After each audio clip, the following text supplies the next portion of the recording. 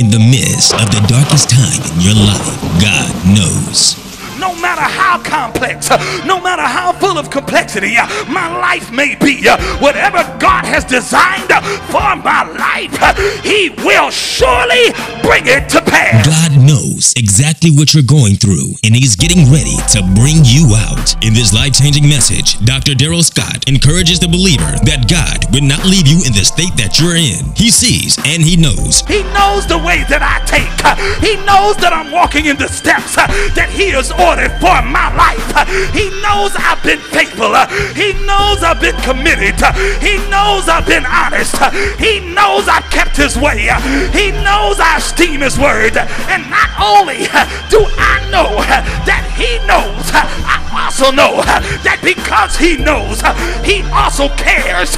And because He cares, He's going to do something about the situation that I'm in right now. Order your copy of this powerful message, He Knows, by Dr. Daryl Scott, on CD or DVD today by calling 216-397-0987, 216-397-0987, or log on to www.nsrcministries.org. Asking you, do you believe your blessing is on the way?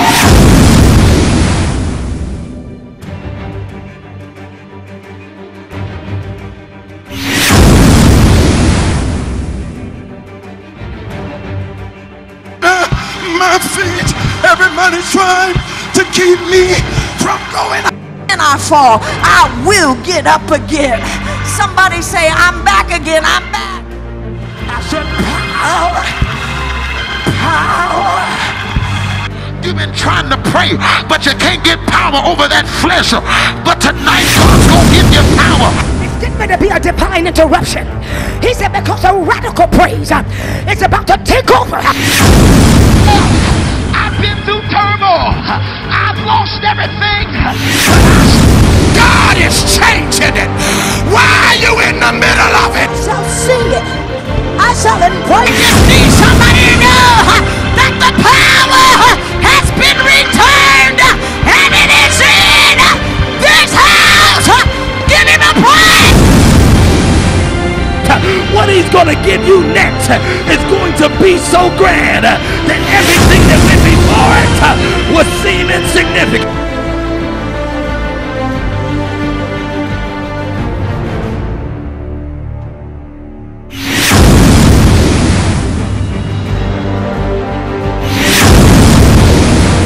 Copy of this series today by calling 216-397-0987 or logging on to nsrcministries.org. Reviving the Fire 2011 Manifest Purpose, the Return of Power. Get your copy today.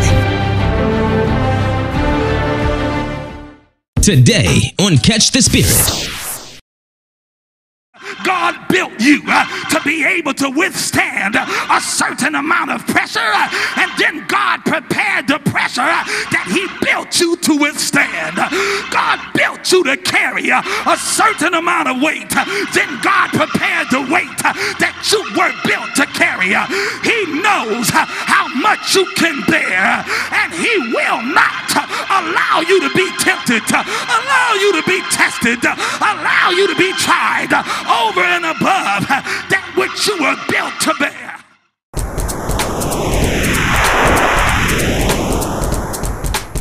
You're tuned into the Catch the Spirit broadcast, an outreach ministry of the New Spirit Revival Center with Doctors Daryl and Belinda Scott. Prepare your spirit to be changed by this powerful, life-changing message. If you are in the Cleveland area, New Spirit Revival Center is one church in two locations: 3130 Mayfield Road, Cleveland Heights, Ohio, and 1061 Clearview Avenue, Akron, Ohio. For more information on how to purchase today's message, call 216-397-0987, 216-397-0987, or log on to the website at www.nsrcministries.org. And now, get ready to be blessed by this powerful word.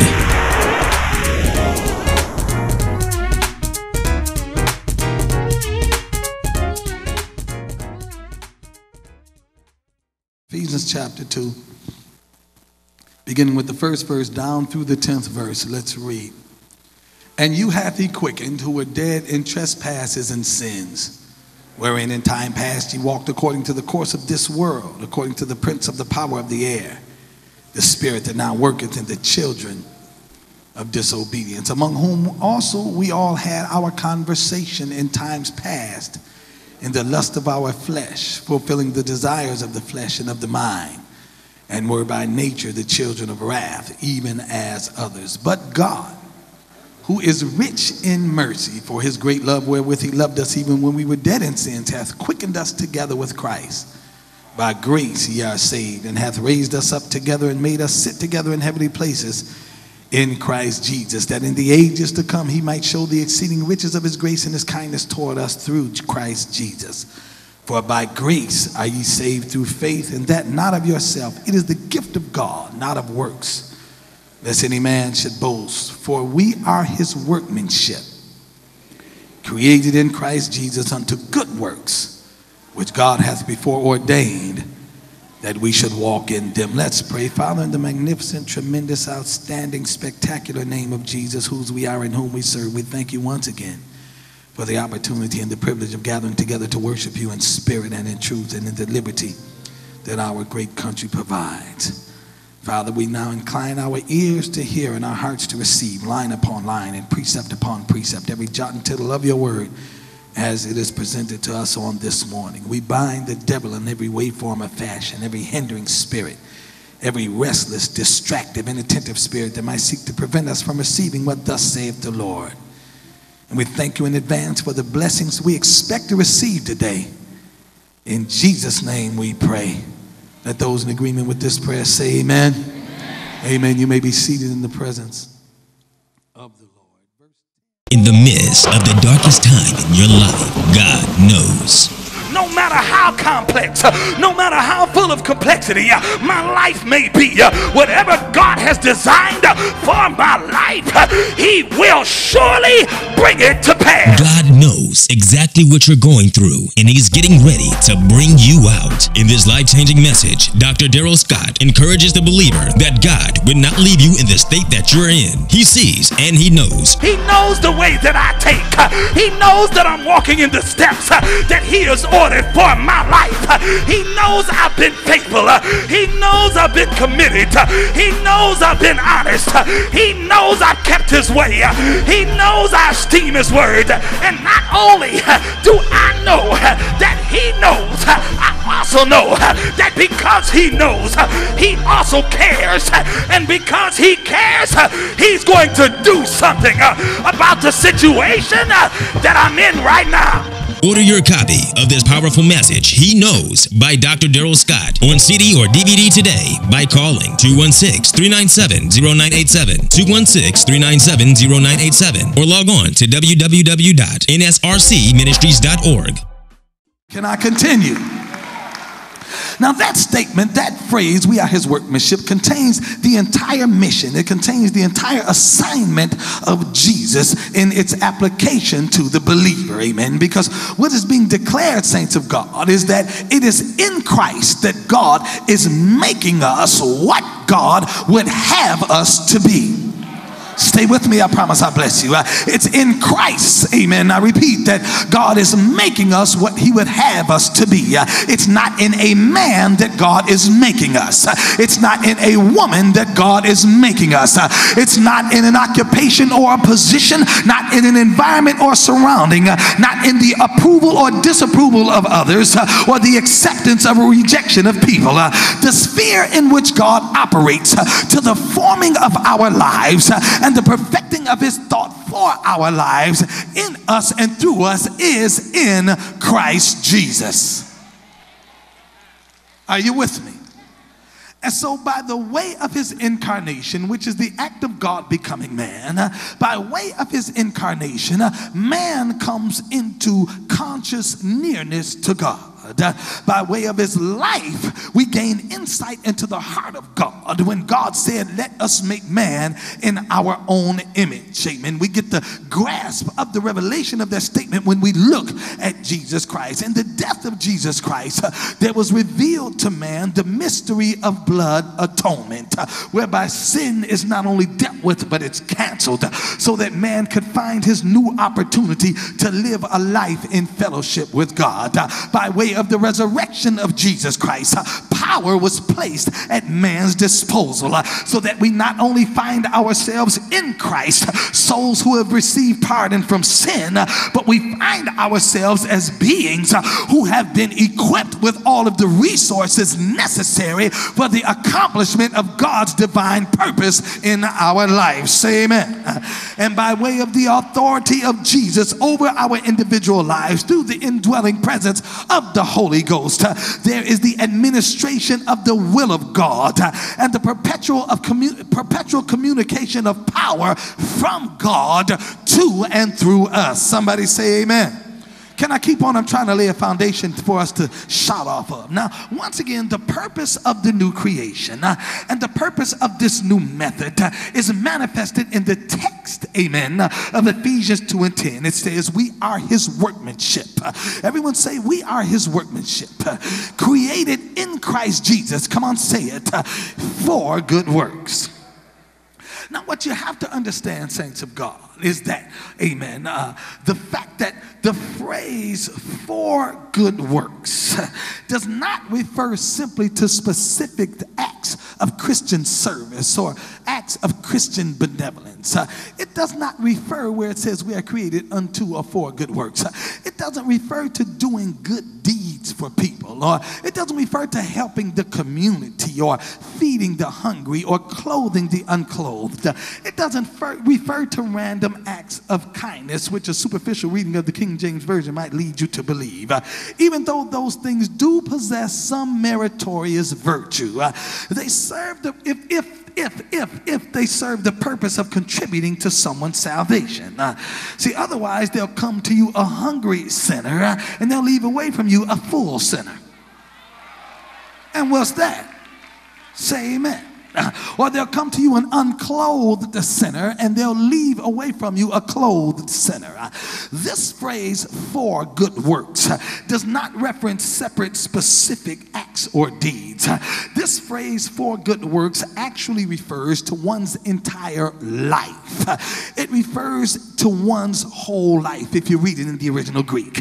Now, the Amplified Version translates verse 10 of Ephesians chapter 2 somewhat differently, a little more definitively. It reads in the Amplified Version, for we are God's own handiwork, his workmanship, recreated in Christ Jesus, born anew, that we may do those good works which God predestined, planned beforehand for us, taking paths that he's prepared ahead of time, that we should walk in them, living the good life which he prearranged and made ready for us to live. I'm gonna get y'all blessed after a while. Look at somebody and say, we are created for good works. Can I make it plainer? The writer of the book of Ephesians, the Apostle Paul, is contrasting the present with the past conditions of these Ephesian believers, these believers who reside in the city of Ephesus, amen. And he said to them, amen, he referenced in verse 3, among whom, and he was speaking of the children of disobedience, we all once lived in the lust of our flesh and the lust of our mind. Paul here was addressing the entire life of the believer before they were recreated in Christ Jesus. He said we all lived in constant endeavors to satisfy our desire for fleshly passion. Y'all don't want to help me, I help myself. He said we all lived for the fulfillment of the lust of our flesh and the lust of our mind. There were no exceptions. Each and every one of us without fail lived to satisfy our desire for carnality. Our lives were devoted to the pursuit of carnal pleasure. Everything that we did, everything that we drank, everything that we smoked, everywhere that we went was in pursuit of carnal pleasure. Don't shout me down. the life we lived, the thoughts we thought, proceeded in answer to fleshly passions and carnal desires. But everything changed when we came into Christ Jesus. How many of you can testify to the fact that the course of your entire life changed? Oh, help me again, somebody. When you came into Christ Jesus, your appetite changed, your desires changed, your mindset, your thoughts, your processes, your behavior patterns, they changed when you came in to Christ Jesus, so that our lives now proceed not in answer to the desires or the passions of our flesh. Our lives now proceed in answer to the indwelling presence of the Holy Ghost and the perpetual inspiration of Christ in us, who is our hope of glory. I'm still building. Y'all bear with me. I promise I'll bless you. Now, there are two subordinate statements that have been made in this text, Ephesians 2:10. Two subordinate statements, two sub-statements, two sub-tweets on top of this main tweet, an explanation of this one declaration that we are his workmanship. First, it states that we are created unto, or we are more precisely created for good works. You were made to make it, and you were built to take it. You might have bent under the load, but baby, you did not break. Asking you, do you believe your blessing is on the way?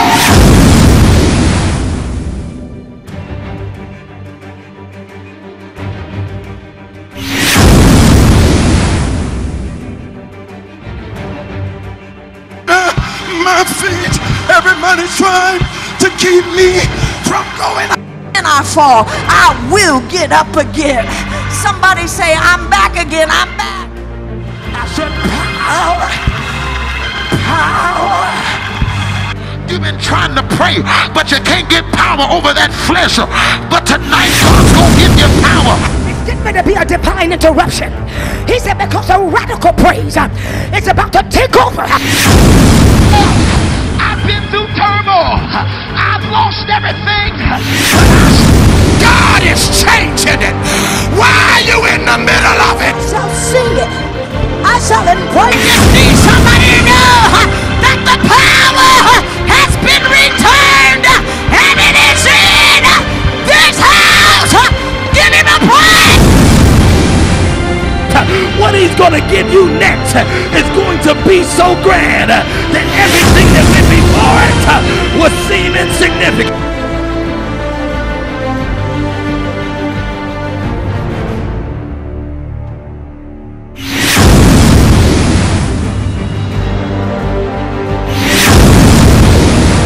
Copy of this series today by calling 216-397-0987 or logging on to nsrcministries.org. Reviving the Fire 2011 Manifest Purpose, the Return of Power. Get your copy today.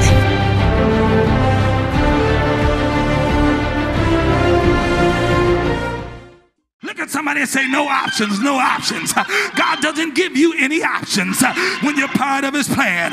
It's either God's way or no way at all when you become part of the plan. But wait a minute. I'm not going to leave you right there. Remember, look at somebody and tell them, we are his workmanship. We are his poema. We are a manufactured product. We are a piece of work that has been perfected. And since God has perfected us, it means that we have been made ready for whatever experiences that God desires for us to experience. I've got to make it plainer. Somebody say, make it plainer then, preacher. God has created us, the Bible says, to have a good life, and God has prepared a good life for us to have, and then God has perfected, he has equipped us for everything that his will designates for us. And all of the designations that are within his will are prepared in consideration of the equipment that he has built into us. You don't understand? I've got to make it plain as Shermanetta.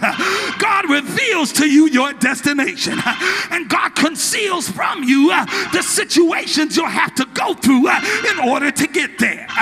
But he has placed in you the equipment necessary to get you there when you need to be there. Somebody say, help him, Holy Ghost. In other words, God built you to be able to withstand a certain amount of pressure, and then God prepared the pressure that he built you to withstand. God built you to carry a certain amount of weight, then God prepared the weight that you were built to carry. He knows how much you can bear, and he will not allow you to be tempted, allow you to be tested, allow you to be tried over and above that which you were built to bear. Touch somebody and tell them, you were made to make it. You were made to make it. You were built to take it. You were equipped to go through it. And that's why you're still here. That's why you're still sane. That's why you're still sober. And that's why you're still saved. Because you were made to make it. And you were built to take it. You might have bent under the load, but baby, you did not break. You might have slowed down along the way, but you did not stop. You might have given in to temptation, but you've never given up on God. You might have wondered how you make it through, but you never wondered if God would ever bring you out. Shout hallelujah. Shout glory. Look at somebody and say, no matter what my problems, I was able to maintain my praise. No matter what my worries, I was able to maintain my worship. No matter how I wanted to let go, I kept on holding on because God has equipped me. Look at somebody and say, God has equipped you to be able to deal with whatever you have to deal with on your way to your destiny. Shout about it right there. Look at somebody and say, God designed you to deal with it. You can deal with the depression. You can deal with jealous friends. You can deal with money problems. You can deal with family issues. Touch somebody and tell them, you were designed to be able to deal with every issue, every problem, every circumstance, every situation, every judge, every critic, every hater, every gossiper. Look at somebody and tell them, God has designed you to deal with anything that comes your way. Touch your neighbor and tell them, God knows what you are made of. God knows what you got. God knows what you can do. And God allows you to go through so that you can find out just what your capabilities really are. Let me tell you something, saints. Look at somebody and tell them, God has prepared you for whatever the day has in store for you, and everything that's coming your way. Even though it's unknown to you, it's well known to God. It says God has prepared a good life for you beforehand, and then God causes you, God leads you down paths that he has prepared for you to walk in ahead of time. How many of you know, saints, that God doesn't start at your problem and work up to your purpose? God starts at your purpose and works back to your problem. He doesn't start at the end. He doesn't start at the beginning and work to the end. He starts at the end and then works back to your beginning. So that everywhere you go in this journey called life, God's already been there before you ever got there. And he's already worked it out. Shout about it. Moses told Israel that God went before them in the way to seek out a place to pitch their tents in the wilderness, which means that wherever they went, God had already been there. Everywhere they stopped was in a place which had been chosen for them by God. How many of you know God did not start at Joseph's pit and work his way up to the palace?